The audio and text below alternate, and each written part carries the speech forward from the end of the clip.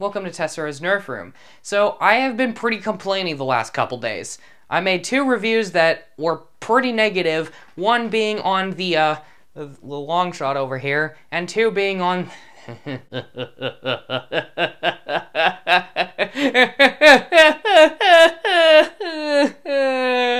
Elite 2.0 Ace. I think it's time to change things up a little bit. I'm going to introduce you guys to a blaster I'm actually pretty happy with, and that is the Fortnite B-AR. No one likes this blaster. This thing is heavily hated. Why is that? Let's try and find out.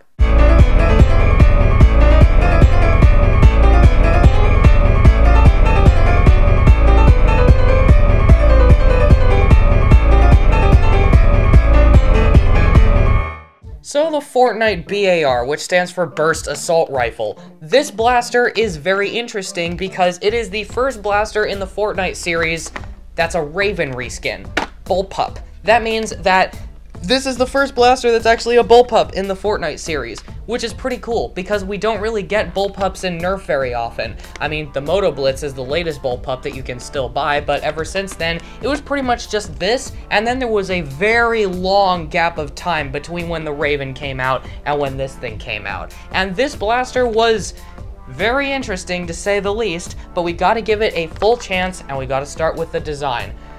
Yeah, it looks very silly. It is a super silly looking blaster. It's silly.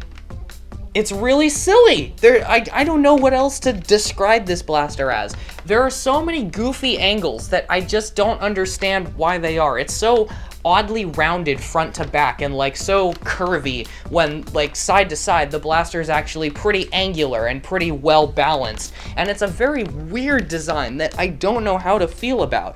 I don't mind the design that much, but I do know people who really hate this design because it's just not traditional at all. It looks wonky, it looks confusing, it's super tall right in the middle and then super chunky in the back and super streamlined in the front, and of course Fortnite muzzle brake. It is a weird design, but I personally really dig it. It is cool, it is loud, it is proud, and it is completely different than anything else in my whole collection. And of course they didn't paint both sides, but they did at least do this sort of camo wrap thing on both sides, which is pretty cool. But let's talk ergonomics. I just said, what the hell is wrong with me?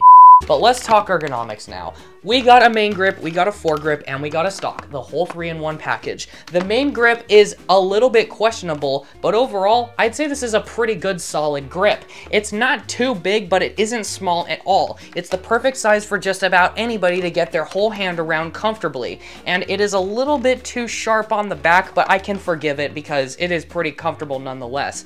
As for the stock, it's really close to being the perfect length. Look at this. It is a really good length stock, and it is very comfortable. It is flat on the back with this nice angle to it, and the whole top of the blaster is perfectly flat, so it works as a very comfortable cheek rest that conveniently perfectly aligns your eye with the scope. And I'm not sure if this translates to anybody who's using this blaster, but I know it works really well for me. The ability to look through this scope is effortless and seamless, and it works every single time.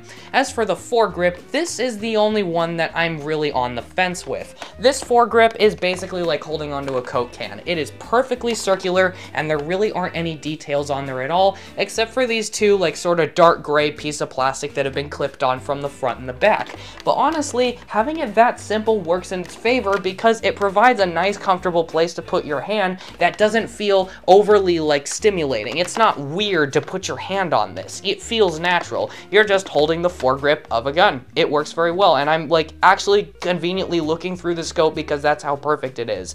Here's something that I want to address.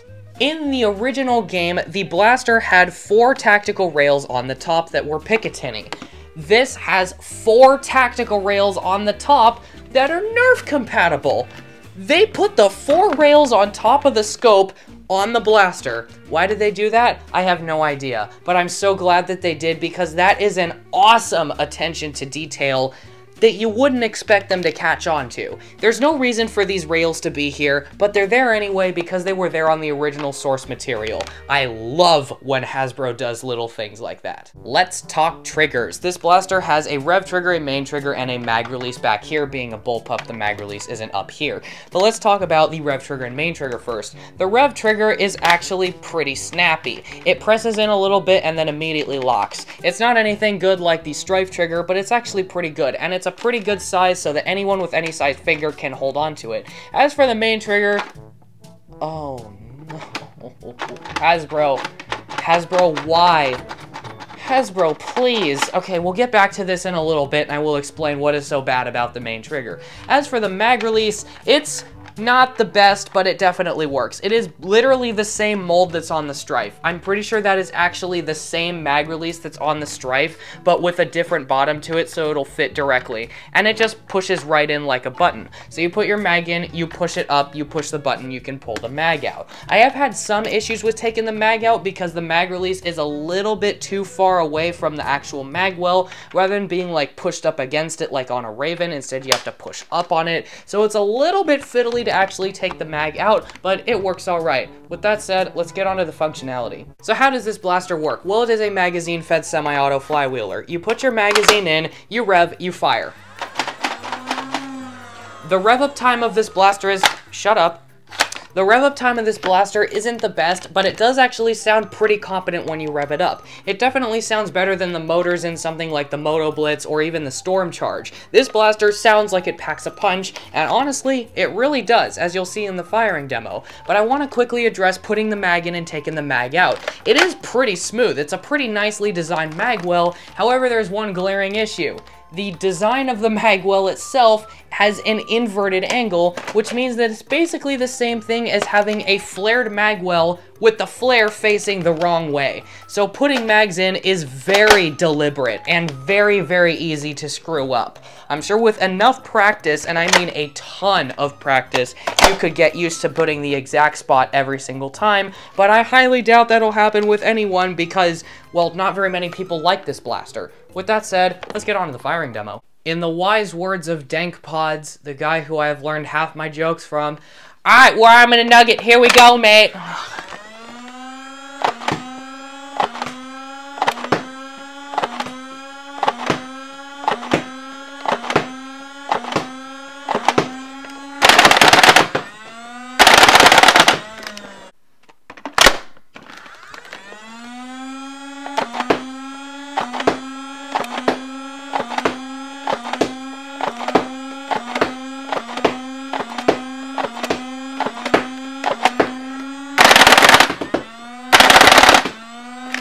So, the Fortnite B-AR. There is one real issue with that, and that is the main trigger. It is very, very smushy, and I'm pretty sure that just comes down to the complex mechanism that is the bullpup style pusher system that was invented all the way back with the Henstrike Raven, and really hasn't changed up until this day. But other than that, this blaster is genuinely really, really cool, and I'm not quite sure why people hate it so much. I think that the blaster is very comfortable, very well designed, very easy to use, very fun to use, and it packs quite a punch out of the box for a stock Nerf flywheeler. Way more than you would expect for a Nerf Fortnite blaster at the very least. And there is one really big pro out here that I haven't even brought up, and that is the fact that this uses C batteries instead of AA's. Why is this a big deal? Because most people really like AA's. Big battery door, big battery tray. Very easy to fit a lipo in here. So whenever somebody mods this thing, and you probably will, because come on, it's like, this is a good platform to use. I really, really like this platform. Putting a lipo in this blaster is going to be an absolute breeze because it'll just fit inside the battery tray since the battery tray is absolutely huge. And that is a really big plus. Being able to easily fit lipos in without having to get an extended battery door or something like that is always a plus because that's less money that you have to spend on parts. but I really do like this blaster. I really do. I think this blaster is very fun and enjoyable to use. I can get around the smushy trigger and get used to it because of everything else that this blaster does. The performance, the function, the design, the usability, everything that this blaster is doing, it is doing in a good way. And I can forgive the one issue it has because it really isn't that much of an issue to begin with, and for the price you're paying for this blaster, I honestly think it's worth it. If you want to get a Fortnite B-AR, I will link it in the description below. With that said, thanks for watching. Bye.